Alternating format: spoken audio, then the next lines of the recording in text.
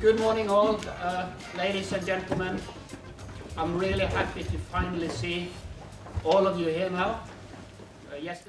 We have just concluded the final planning conference of Exercise Triplex 2016. We've had 2 intense and fruitful days here in the exercise area. Participants from all of the organizations that will take part in Triplex have been present. We have been networking, working together in smaller groups and in plenary over these 2 days. Themes like host nation support, scenario, pre-exercise workshop, visitors and observers program, etc.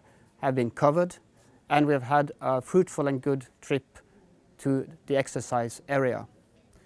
So now we are feeling that we are closing up to Triplex, and we are really looking forward to welcome all of you to this area again in September.